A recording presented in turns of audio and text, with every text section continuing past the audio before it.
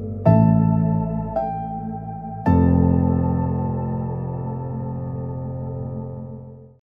white-necked Jacobin seems to be everywhere, except sadly here in the United States.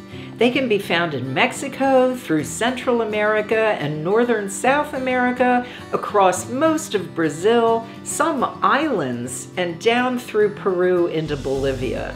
In other words, if you travel practically anywhere in the Americas south of the United States, you're likely to see one.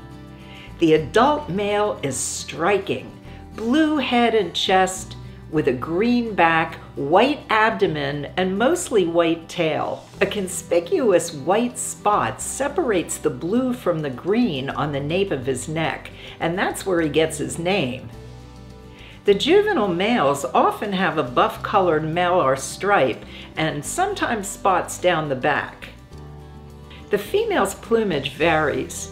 Most of them have a green back and tail and a heavily scaled breast and whitish abdomen.